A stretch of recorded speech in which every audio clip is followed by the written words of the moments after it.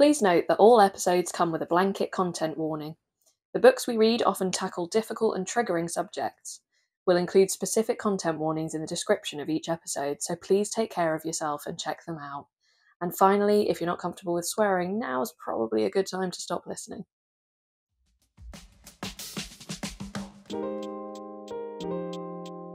Hi and welcome to Hectic and Eclectic, the podcast for readers whose brains are hectic and whose bookshelves are eclectic. I'm Fia. And I'm Hope. You okay? Yeah, I'm good. How are you? I'm alright. Good. What have you been up to? I started my new job. Oh my god, yeah. Yeah. So this is partly why we took a little hiatus. Mm-hmm. A little mid-season hiatus. Little break. Because I was starting my new job and I needed all of my spoons for that. But it's really good. It's going really well. It's really fun. It is chaotic. Mm-hmm. Sounds it. Yeah, but good. And I will say no more than that. So. Great. Okay. We've seen some fun movies. Oh, yeah, we have actually. We saw Lisa Frankenstein, which I think was the better of the two. Mm-hmm.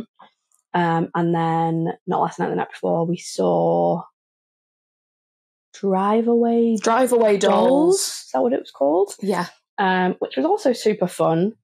I don't think it topped Lisa Frankenstein, though. Yeah, that was good fun. So this week we're going to be talking about... Hope's read a non-fiction. I've read a science fiction. So should we get cracking?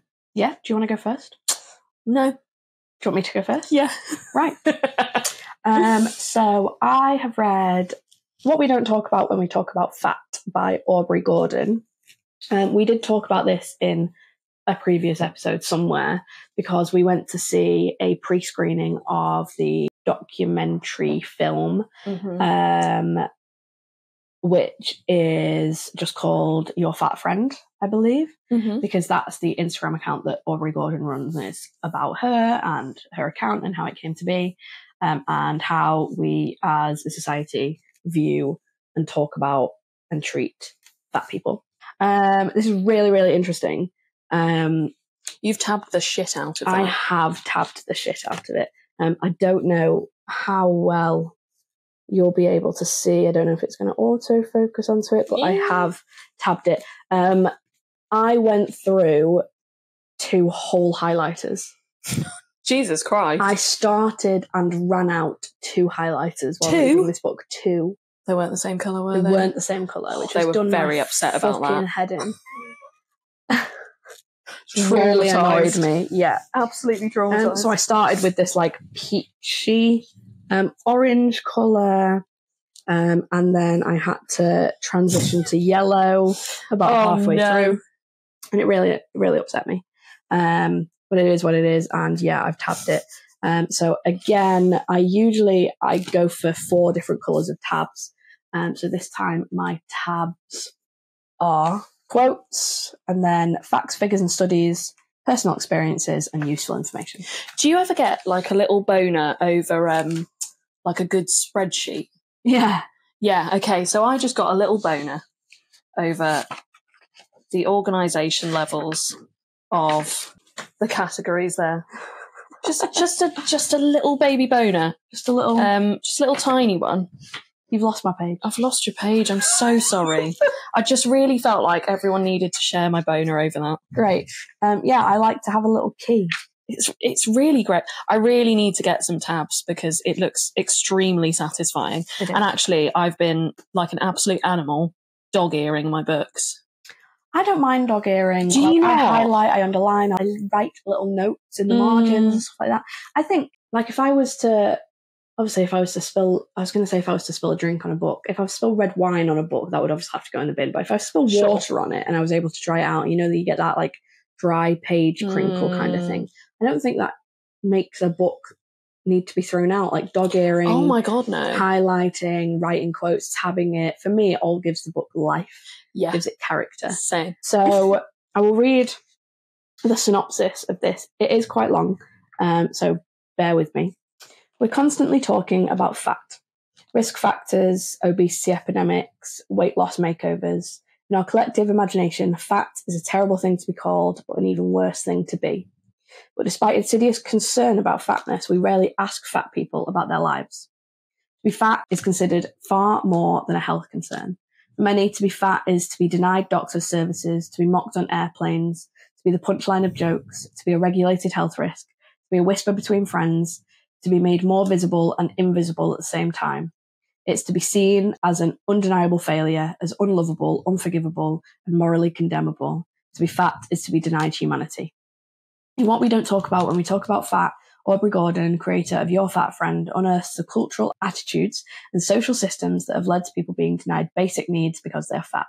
From the racist history of the BMI index to the war on fat people under the veil of an epidemic to fat calling, Gordon pushes the discussion beyond self-love and towards authentic fat activism, which includes ending legal weight discrimination, giving equal access to healthcare for large people, increased access to public spaces, and ending anti-fat violence. Between the constant drumbeat of health risks and the rise of body positivity's individualized love your body acceptance, there is a wide world of fat people's social realities that are left out of the narrative. Paradigm shifting, this explosive indictment of the systemic and cultural bias facing plus-size people calls on all of us to create a tectonic shift in the way we see, talk about, and treat our bodies, fat and thin alike. I'm excited about this. It was fantastic. Absolutely fantastic. Everyone needs to read it. Fat, thin, mid-sized, I don't care. Read this fucking book.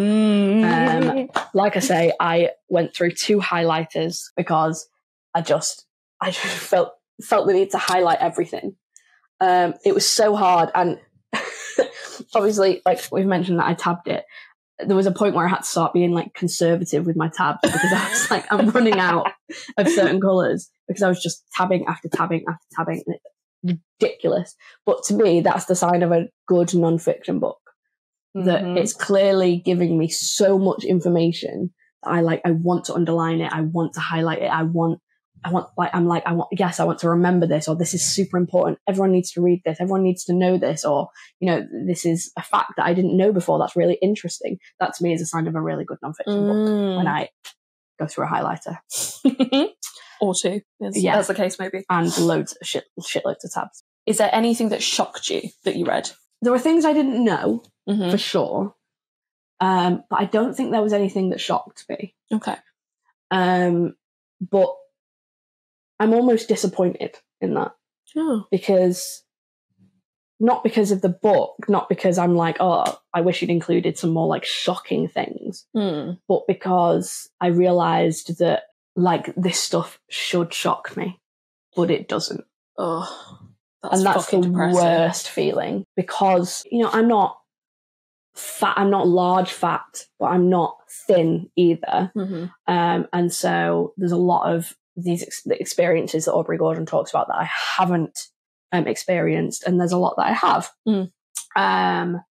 And so because I have had some of those experiences, I am acutely aware of them, and then that's also made me acutely aware of what larger fat people sort of deal with in this country, and especially in the US. Jesus, yeah. Aubrey Gordon's American, isn't she? Yes. Yeah. And so none of it shocked me. Which is, like you said, it's kind of gutting. Yeah. That is a thing. Yeah. Is there anything from the book that has like really stuck in your mind? Is there like one big takeaway that you have from it?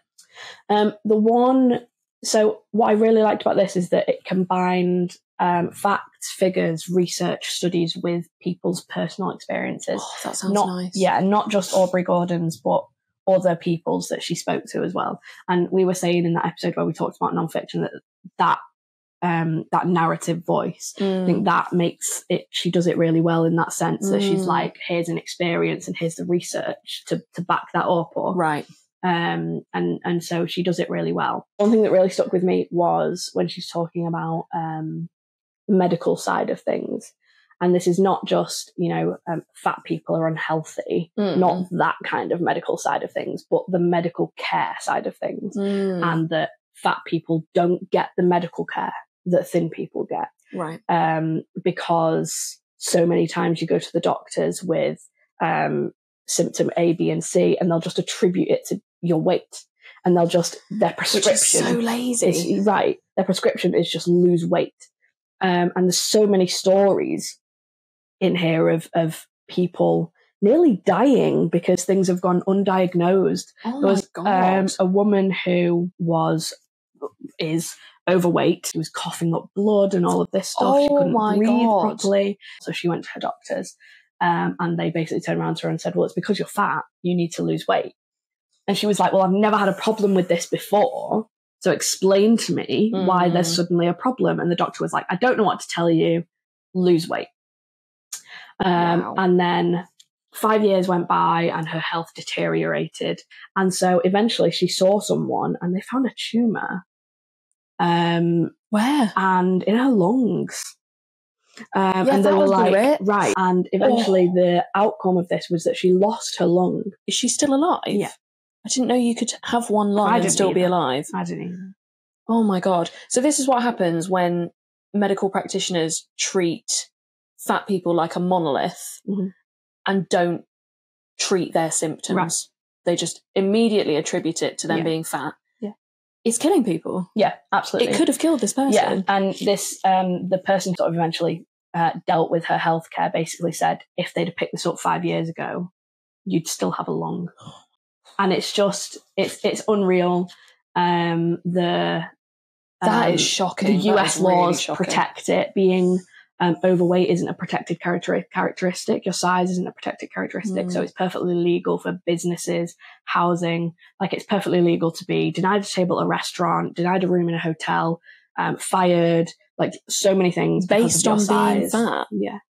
Why would you fire someone for being fat? Why would you do any of that stuff? Yeah. I mean, oh God. There was a case of 2 cocktail waitresses that were fired for putting on weight. And they tried to take the company to court.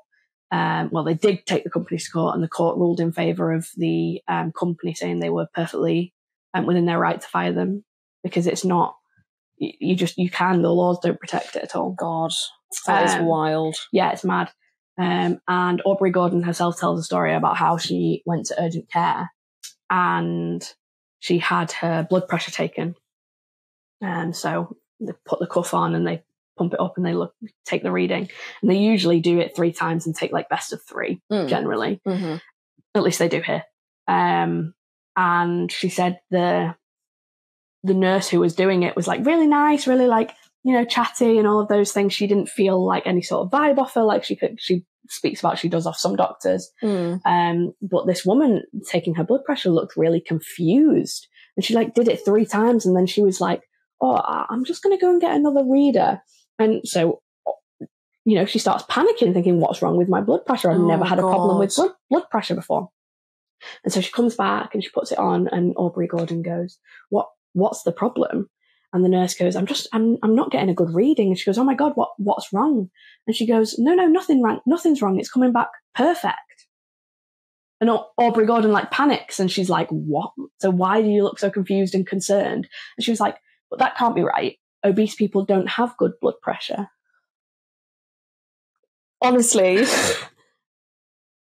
Honestly, medical institutions have so much to answer for with this sort of stuff. Because I think, like I was saying to you earlier when we were talking about it with Bean as well, that it feels like medical practitioners should be at the forefront of putting all this research into practice now. And they're just not. We used to think, or the best we knew was the BMI. Yeah. The best we knew was exercise, less calories, right?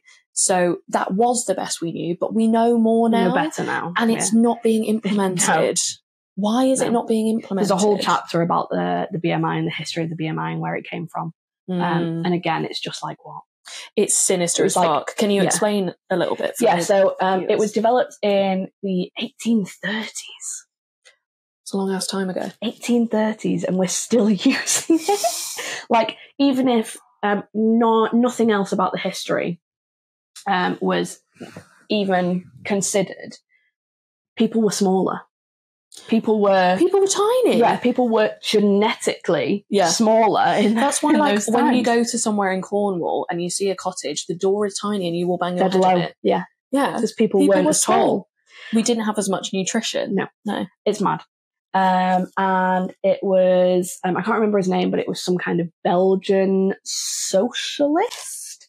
And he developed the BMI as a way to try and find out what the average man was. So he gathered data on a whole bunch of white Belgian men in the 1800s.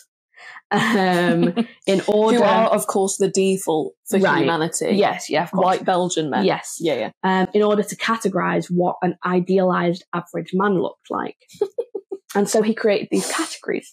And then someone took those categories and fucking ran with them, and was like, "That sounds like a great way of categorizing everyone's weight. Let's fucking do it." And so we just took that and we were just like, yeah, sounds good. And we've just not... Good enough. We've not done anything with it since. In fact, that's a lie. We have done something with it since. Plot twist. So in the 1990s, I want to say 1998. Okay. Specifically, BMI categories were changed. Okay. So... there was a headline in the US said something. The headline was something along the lines of "Millions Americans became fat on Wednesday, even if you didn't gain a pound." Right. Okay. Because the categories changed. Okay. So now people who were previously on Tuesday, they were considered a normal weight, and then the categories changed, and now you were considered overweight. Right. So the categories aren't even what they were. So even if you thought you were a normal weight, you're now not. Going by the BMI, yeah. Yeah. Right. But you haven't gained or lost anything. Okay. Great. And yeah, it was a whole thing. Many accurate. Yeah, and then a couple of years later, a celebrity dietitian waged war on obesity, declared it an epidemic, and never once cited that the BMI categories had moved. And it led to loads of things. People that were previously considered underweight and anorexic were now considered a normal weight. So they weren't getting the treatment that they needed. Oh, shit. And this is why fat phobia affects everyone. Right. To take something that was used to categorize white men in the 1800s. Don't forget Belgian. Very important. Belgian men. Very important. And use it to categorize everybody. And Aubrey Gordon talks specifically about women of colour. It is not applicable. NA cannot be used, and yet we still use it. And that's led to an overestimation of black women being thought of as overweight, when that's simply not the case. Yeah. Genetics play a massive part in our size and our body fat distribution and all of those things. And you're trying to apply this system to someone that it was never designed for. And so it's got a huge racist history, a huge misogynistic history.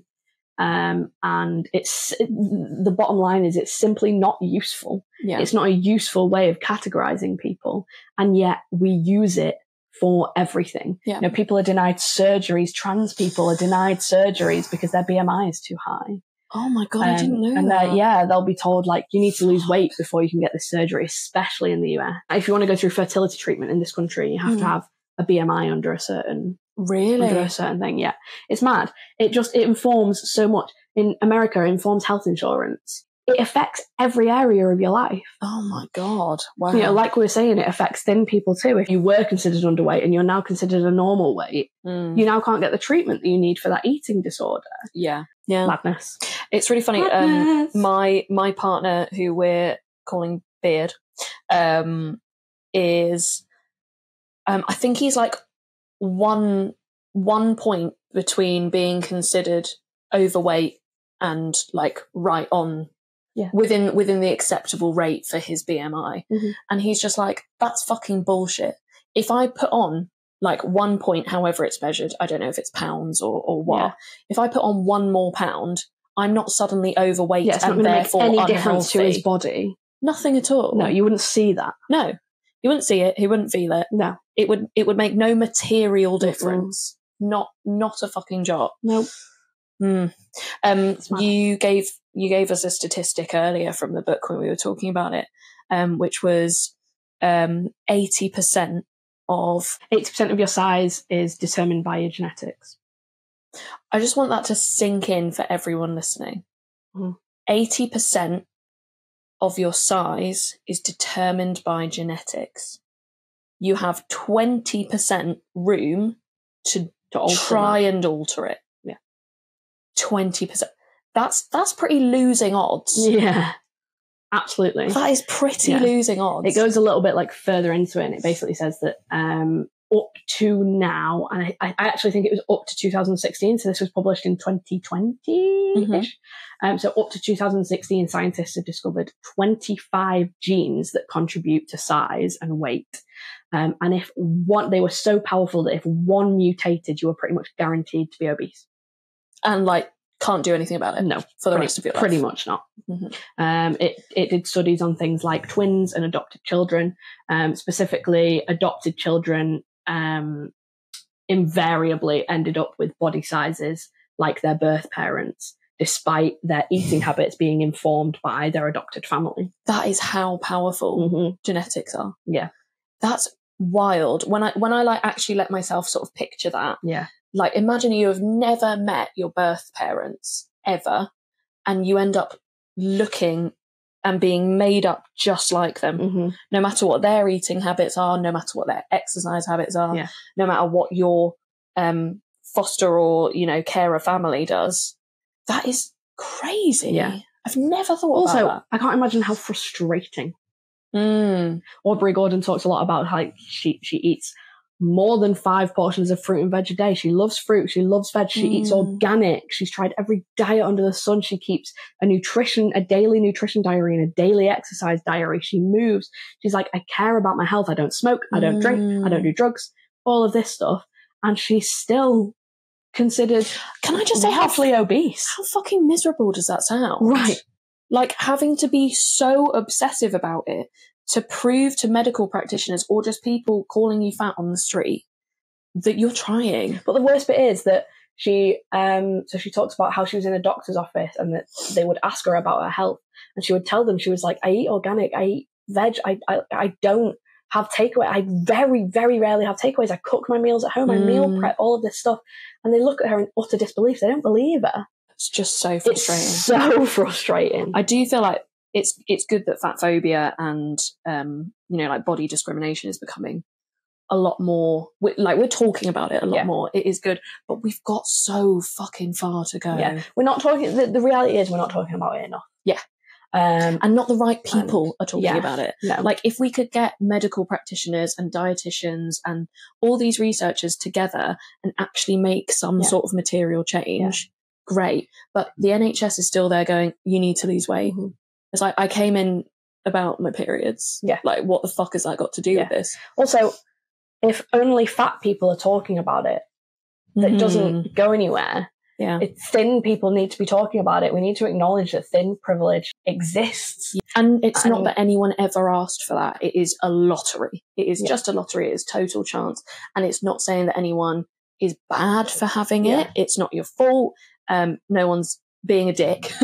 It's just that we need you on board. It's the same way we need white people to be talking about racism. We need men to be talking about misogyny. Exactly. We need thin people to be talking about fat phobia, and it's not being talked about enough. So much of the time people just don't realize that it is such a big thing for so many people, and so it just sort of gets pushed to the wayside. And it needs to join that conversation with all those issues that we're already, which is super overwhelming and super shit. That it really is. All of these things that we all need to be considering and talking about and making sure that we're aware of and all of that stuff. But it needs to be done. It needs to be added. Definitely.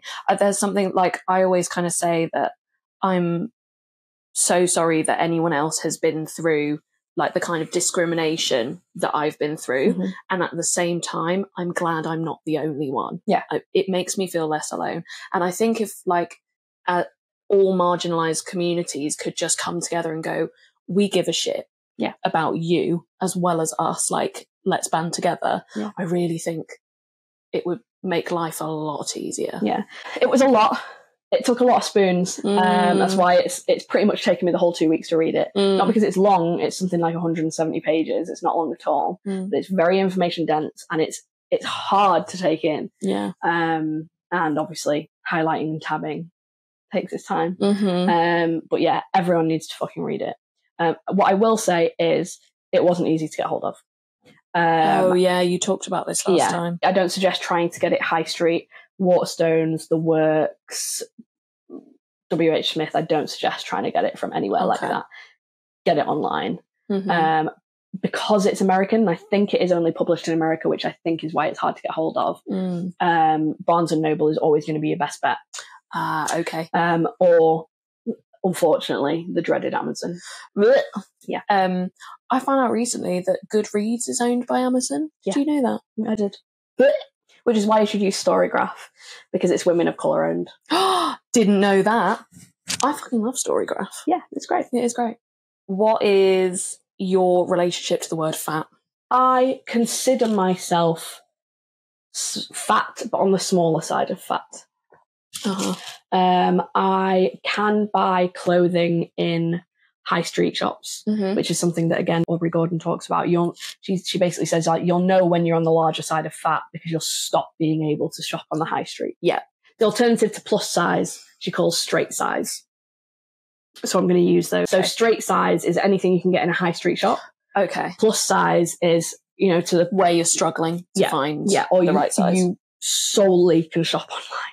Got it. Okay. Cool. So I can find my size in shops. I can buy clothes on the high street, but I do struggle. There are clothes that I go, oh my God, I love that. And then it's not in my size. I hate that. High street sizes, more often than not, I'm between sizes. And so I really struggle. My stuff, all of my clothes is either ever so slightly too small or ever so slightly too big. And it's a fucking nightmare. Yeah. I'm never the same size between items, and I'm never the same size between shops.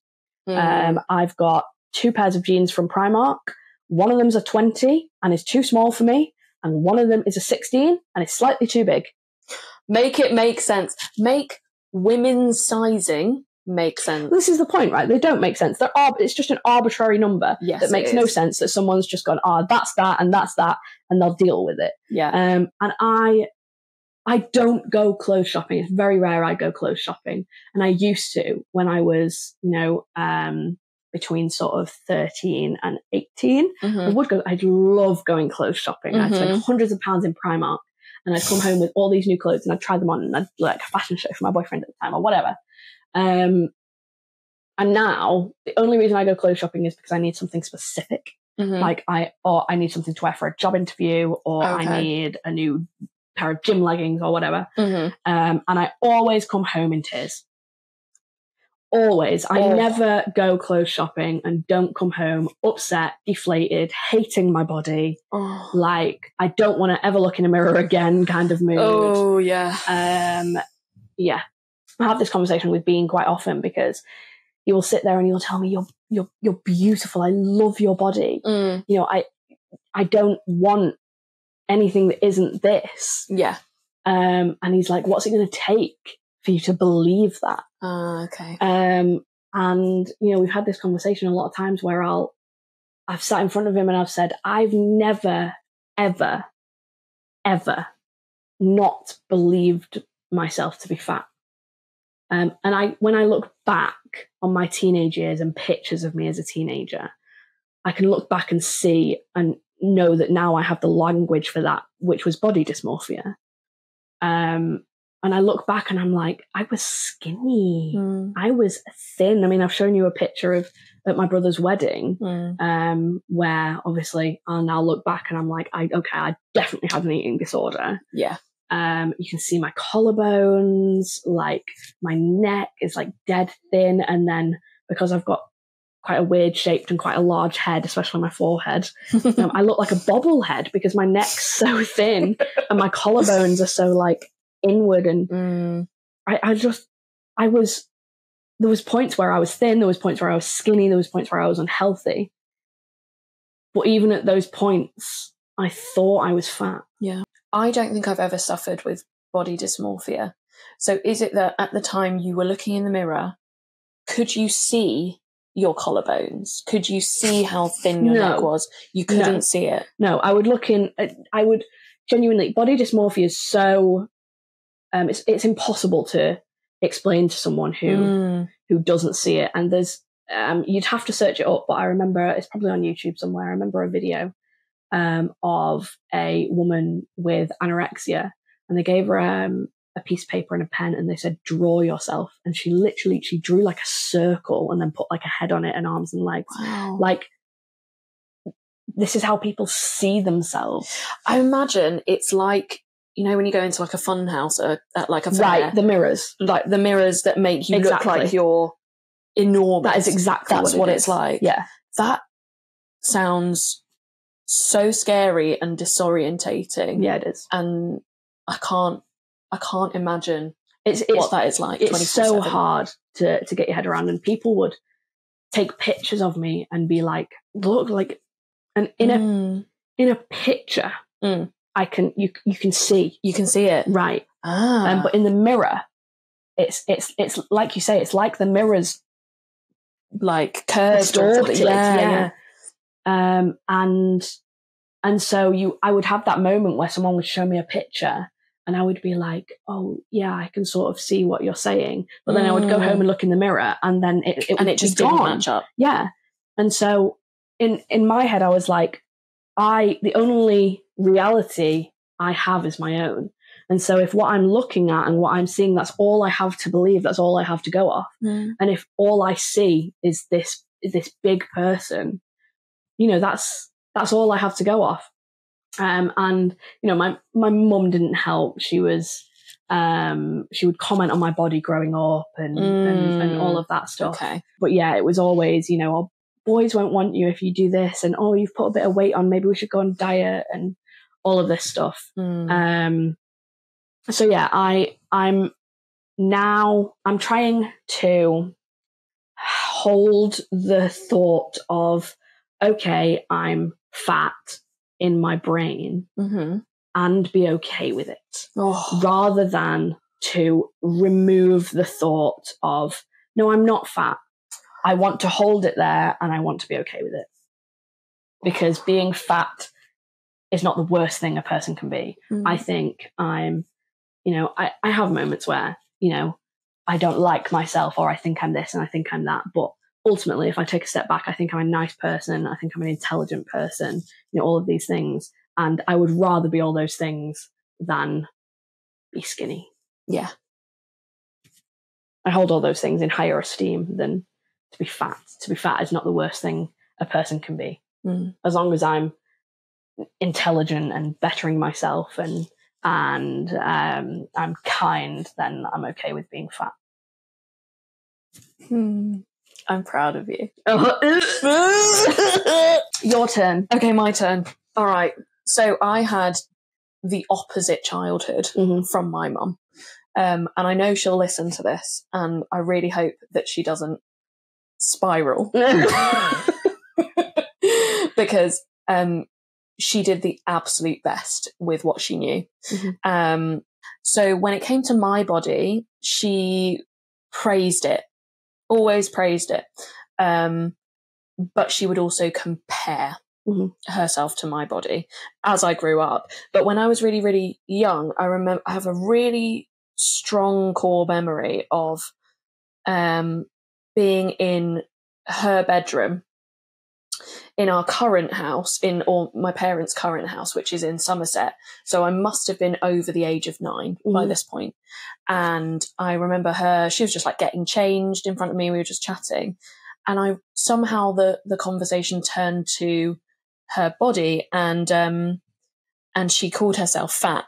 And she used the word like it was a synonym for ugly or bad. Yeah. And like I could hear the venom in it. And so I said, you're not fat, because I was hearing the synonym, you know? Yeah. And she went, no, I am, darling. Like, don't be stupid, kind of thing. And that was, it really upset me because it wasn't about her calling herself fat. Like you say, it's not inherently a bad word or a bad thing to be.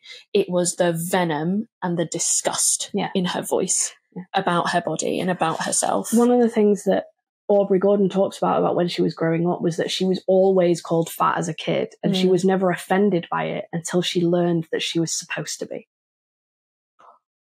And I was like, oh, that's interesting. That caught me a little bit, and I was like, oh, okay. That's really interesting. It's like I never learned that because when I was growing up, I still have a lot of like thick, dark body hair.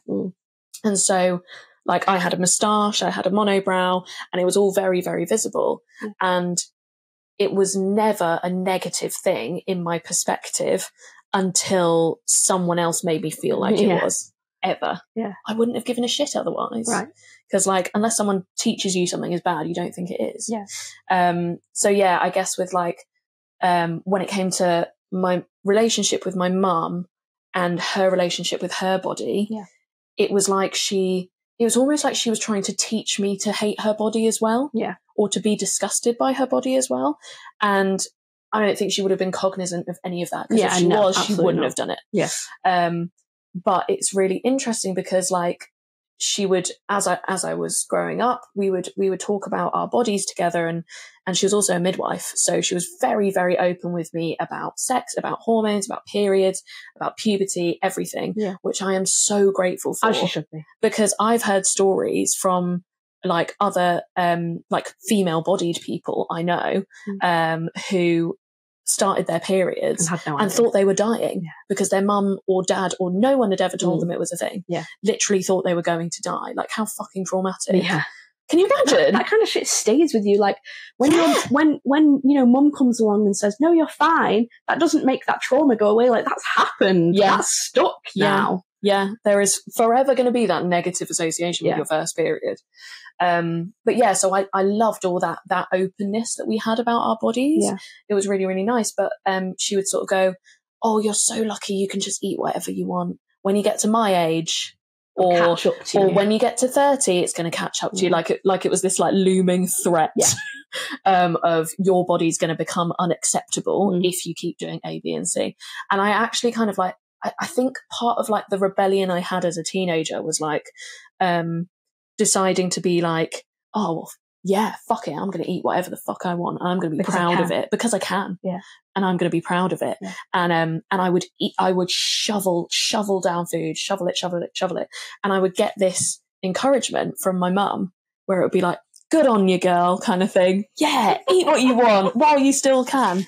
But while you still can, like this looming threat, which is really interesting. And now my relationship with food and my body and having put on weight and being fat, I do see myself as fat, but I think because I'm also tall, I don't think like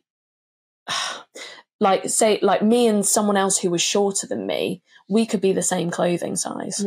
But a shorter person will look fatter than me. Because the weight's not distributed as much. Exactly. So I kind of flip back and forth between feeling that I am fat and I can describe myself that way, and feeling like, oh, I'm just curvy and I've got a massive tummy. Do you know? Like, so it's interesting. But what I have noticed the most about gaining weight, and it happened during lockdown, it was like I stopped exercising. My mental health was just horrendous. I was so scared to go outside. I couldn't bring myself to have an exercise routine. I was just sort of binge eating quite a lot. Which is the reality for so many people. Exactly, like very, very relatable. But I started to see how putting weight on rapidly affected how men paid attention to me in the street. And I used to get a lot more sexual harassment from men in the street than I do now. I very rarely am sexually harassed now, which kind of makes me feel positively about having put on weight, because in a way it keeps me safe. And which is fucking awful. Yeah. It's a fucking depressing thing to say. Like, that is tragic. Yeah. Tragic. Yeah.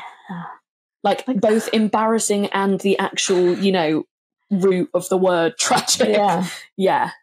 It's an awful thing to have to. It's that like double-ended dildo.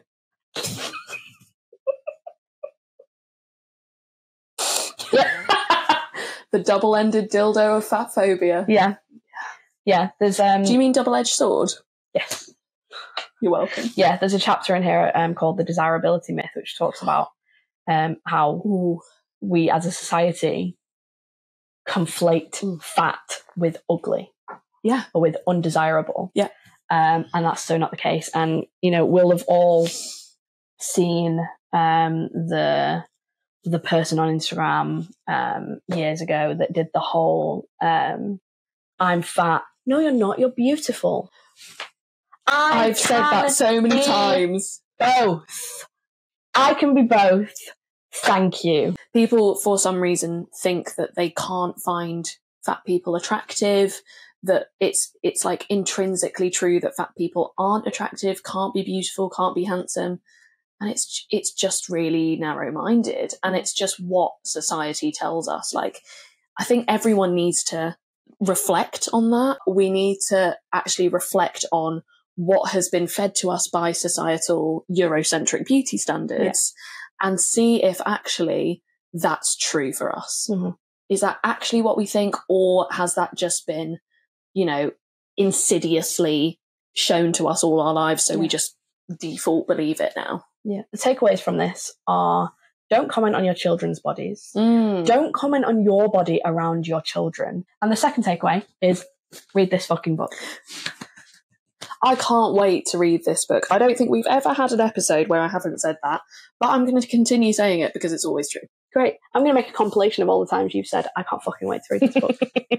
Thank you. Okay, are you ready for some sci-fi? Yes. Okay.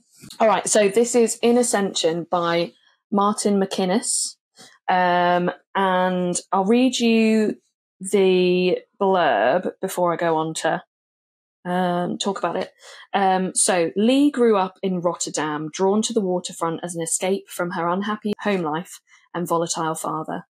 Enchanted by the undersea world of her childhood, she excels in marine biology, travelling the globe to study ancient organisms. When a trench is discovered in the Atlantic Ocean, Lee joins the exploration team, hoping to find evidence of the Earth's first life forms.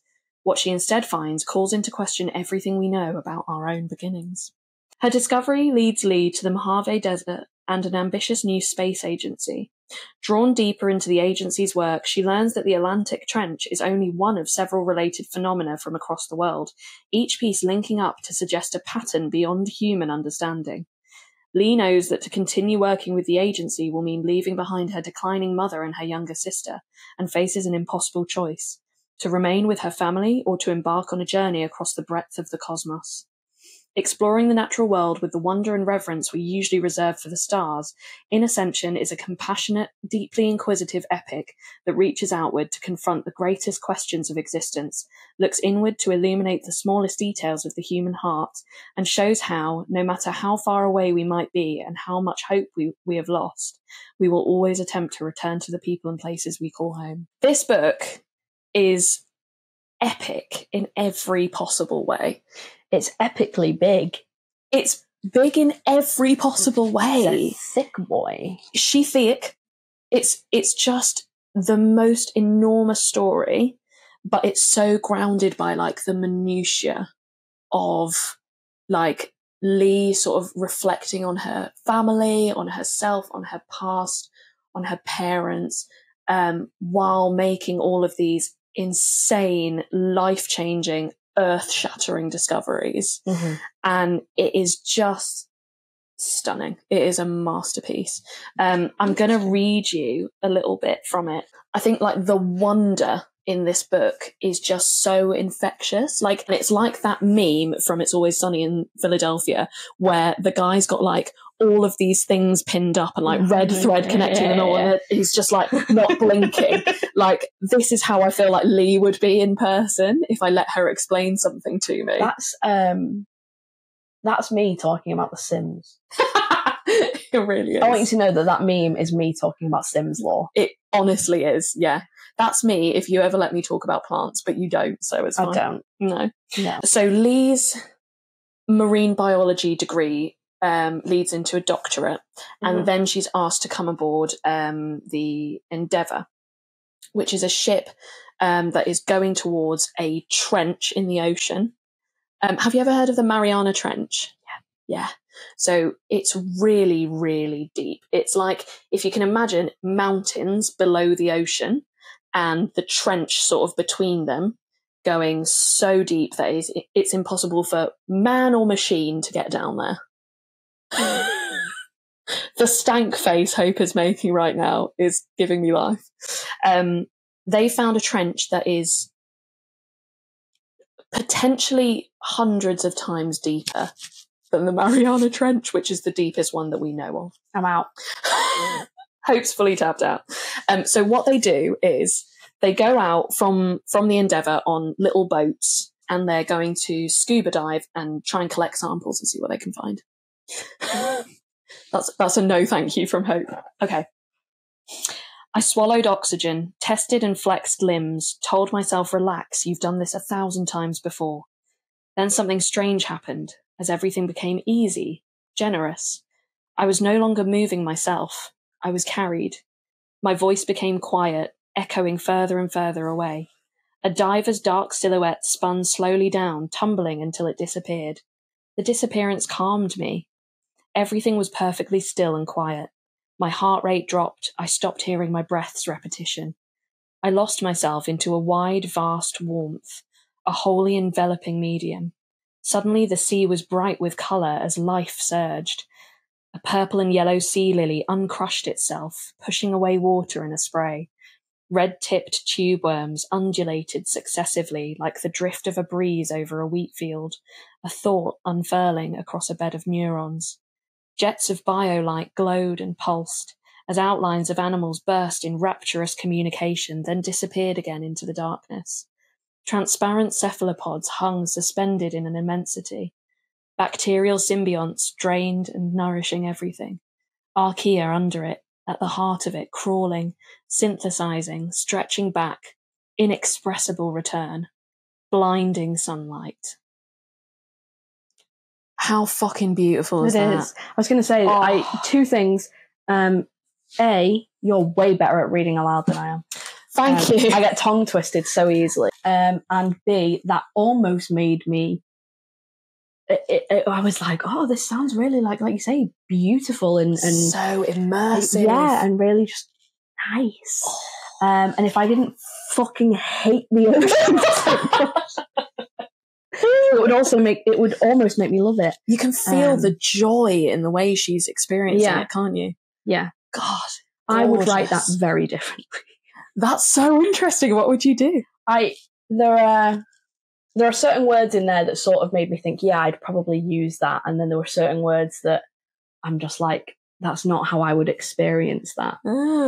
You two people can see the same thing and they would use different adjectives to describe it. Yeah. And because I hate the ocean so much, it just, those sort of beautiful adjectives of things like flowing and undulating. Yeah, and things like that just would not be it. I think you get such an amazing sense of awe in this book that is just so immersive. And she sort of goes from, her marine biology takes her from fucking the bottom of the ocean all the way into space, and you get sort of, it's the book's split into 4 parts where her journey sort of goes along, and by the end of it she's in space. And that's so interesting because it almost metaphorically almost takes you from one edge of the universe to the other.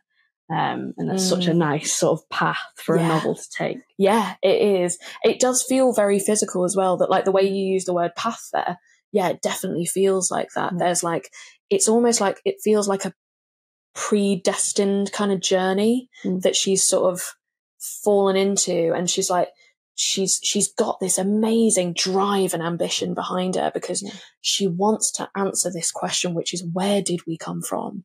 How did this happen? Because one of the words in there that I read just now was archaea, and that basically means like these ancient versions of multicellular life. They were the first type of multicellular life that were born, but we do not know how they happened. There is no explanation for how these things just ended up here.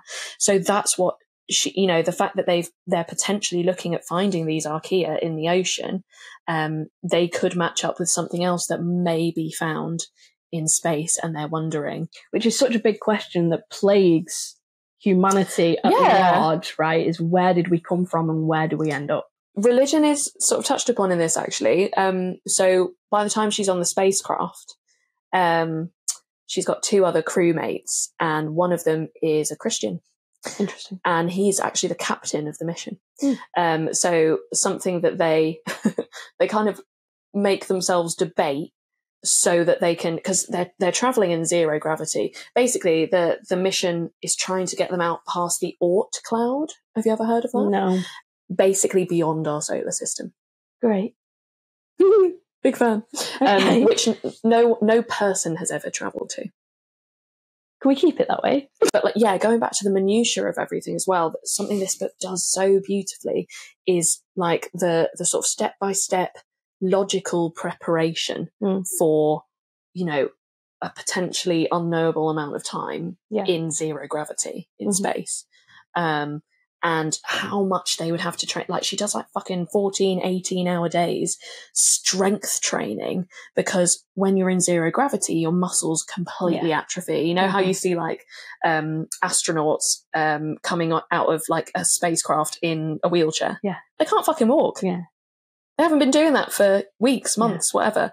So yeah, like the rigorousness of the explanations of all of it, and how like she's using her marine biology to create like a sustainable food source for them on the ship. It's just so fascinating. That's something I really love. Science fiction is not a genre I gravitate towards. I gravitate more towards the fantasy. But one thing I do love about science fiction is that generally they're so well researched. Oh my God, I learned so much from this book. And that's when you can read a fiction book and still learn from it. You've hit peak. It's a real sweet spot, isn't it? Yeah. Lee as a narrator is so generous. She's so honest, and she's so reflective about herself and about her past, and how having an abusive father has led her to become obsessed with these things of like, where did we come from? Like, she recognizes the similarities between herself and her father and finds it so hard to reconcile with. And you know, getting into marine biology was like a complete escape from like that violent home life that she was having. And she's so like reflective, and you just get so much from her. And then towards the end of the book, you hear from her sister and get a totally different perspective. Yeah. And I wouldn't call Lee an unreliable narrator for that.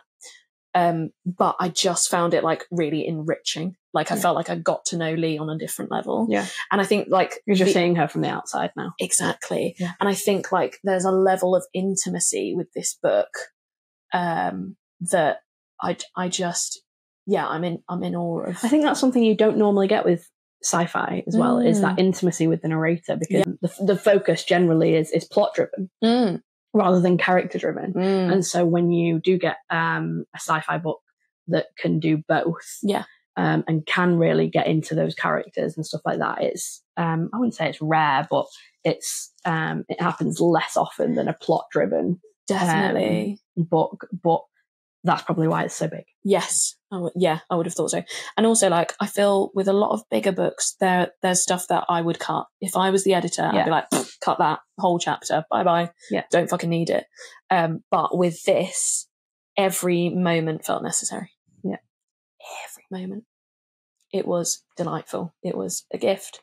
I love you, Martin MacInnes.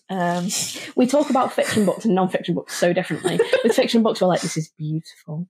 The descriptions, the adjectives, it's so intimate and beautiful, and tasty. You should absolutely read it. And then non-fiction books were like, all the information in here is awful, read it. Get depressed. So true. Yeah. So true. Great time. One day, we'll read a non-fiction book that we don't get depressed over. Do you want to play a game? I'd love to play a game. Great. Okay. So we're going to play a fill-in-the-blank quotes game. Mm-hmm. Oh God, I'm going to be shit at these. So they have just underscores where the blank is, and then they have the answer at the bottom. Okay. So I don't need to know what book it is or who it's written by. I just want the word to fill in the blank, and then I'll tell you what it's from. Okay. Yeah, I'm ready. So, blank warm you up from the inside. They also tear you apart. Read me it one more time. Blank warm you up from the inside, but they also tear you apart. Children. Is that your final answer? Yes. Yeah. Hate that. The answer is memories. Oh. Memories warm you up from the inside, but they also tear you apart. This is from Kafka on the Shore by Haruki Murakami. I've never read any Murakami, and that's because someone once told me that his female characters were shit, and he's a bit of a misogynist. Great. Yeah. Love that. Yeah. But I am intrigued because he's so prolific. And if you love him, popular. You don't stop going on about him. Yeah, no. And he's got such a backlist as well. Mm-hmm. Okay, are you ready? Yeah. All right. All human wisdom is summed up in these two words: wait and blank. Wait. Spell wait? Wait, as in like stop, like wait, body pause. Wait. Mm-hmm. Wait and blank. Wait and go forth. So do the opposite of what we just said. Okay, you ready? You're going to kick yourself. All human wisdom is summed up in these two words: wait and hope. I told you you're going to kick yourself. My go. That was from The Count of Monte Cristo by Alexandre Dumas. Interesting. This is a short one. Okay, I'm ready. There is always something left to blank. Oh, for fuck's sake. That's so vague. I want to say eat, but I think that's just how that would have been my reaction really well. There is always something left to be. I thought do as well. See? What's your final answer? I don't fucking know. Do. Hate it. There is always something left to love. This is in 100 Years of Solitude by Gabriel Garcia Marquez. Gosh. So far, I've read none of these books. Do you think you'd get it right even if you had read the book? I feel like if it was a longer first line and there was more context... We do have some first lines, but we don't have that game with us. Oh, okay. We have famous first lines. Okay. All right, are you ready for yours? Next week. Yes. Ooh, I think you might have read this. Interesting. I think you might have done. I'll get it wrong. Okay. Whatever our blank are made of, his and mine are the same. Souls. Damn! Correct! From, do you know? Whatever our souls are made of, his and mine are the same. What a line. That's fit, that. No, I'm not sure what it's from. It's from Wuthering Heights by Emily Bronte. I was going to say Jane Eyre. Emily Bronte. So. Yeah. Oh, I thought you'd get that. Okay, my turn. If you get this wrong, we can't be friends anymore. Oh, shit. The answer to the ultimate question of life, the universe, and everything is blank. Is it cheating if I ask you to tell me what it's from? Yes. But I need context. I'm getting zero context. Okay, tell me it one more time. The answer to the ultimate question of life, the universe, and everything is blank. Your mum. The answer is 42. Give me that. Oh, The Hitchhiker's Guide to the... I tried to read this, but I hated it when I was about 18. Have you never seen the movie? No, I would have avoided it because I'd tried to read it and I'd hated it. Absolute hate. Have you read it? I've seen the movie. It's shit. The answer to life, the universe, and everything is 42. Right. And that is from The Hitchhiker's Guide to the Galaxy by Douglas Adams. Well, fuck me very much. Ha ha. Ha. You're not going to get this. Amazing. All right. Beware, for I am blank, and therefore blank.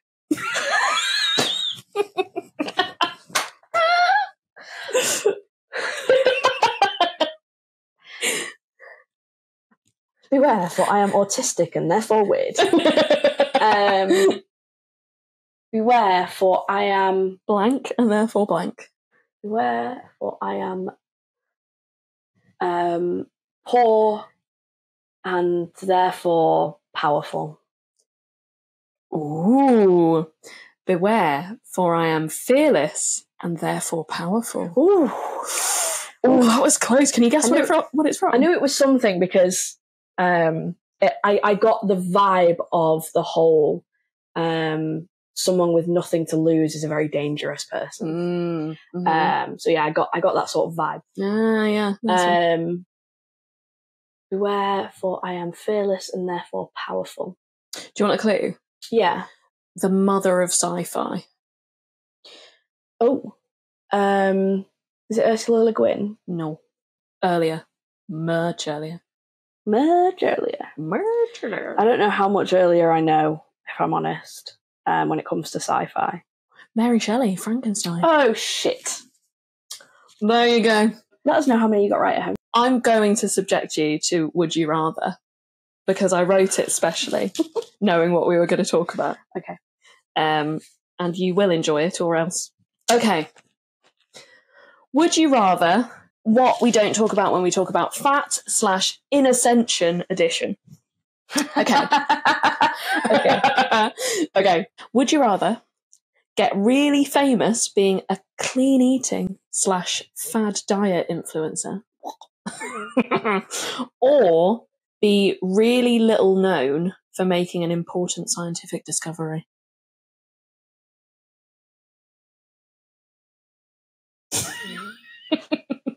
Neither. I can literally see your brain ticking, and it's like kind of making a dunk kind of noise every few seconds.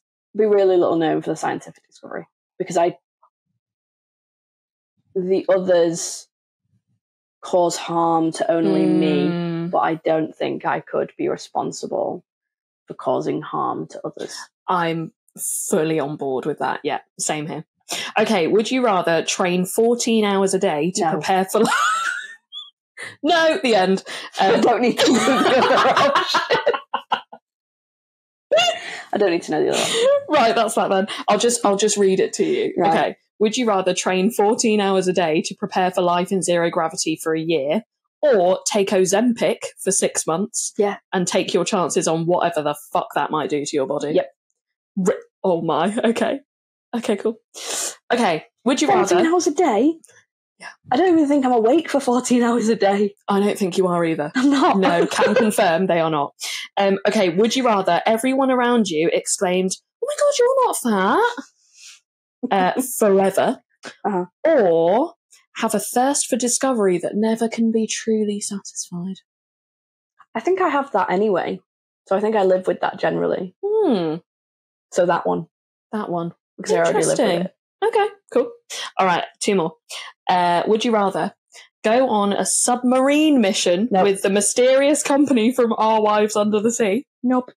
Or go to space with the agency in Ascension and attempt to travel beyond the Oort cloud? Oh, neither. If you had to, gun to your head. She comes back in Our Wives Under the Sea. She's fucked, but she does come back. I'm going to go with that one. Because the space one I might not come back from. Very logical. I like that. Okay. Would you rather read only sci-fi for the rest of your life, or read only science non-fiction for the rest of your life? Read only science non-fiction for the rest of my life. Really? See. Why? Because I've always categorized myself. I've always hated this phrase, but I've always categorized myself within it is that I've always thought of myself as having a thirst for knowledge. I always want to know more, and I think I've been like that from birth. I was one of those why kids. I always wanted to know more about things, and it's just stayed with me. You still are a why kid. Yeah, I am. You regularly go, why? Yeah. Why? At me. Yeah. If you like our show, please remember to like, rate and subscribe, as it will help us reach more hectic bookworms. You can find us on Instagram at hectic.eclecticpod, Twitter at the Hectic Pod, and on YouTube and Spotify as Hectic and Eclectic Podcast. One day we'll be able to do that without reading them off. No, we won't. You can send any ideas, suggestions to hecticeclecticpod@gmail.com. And if you don't like us, you can shove it up your ass. Bye!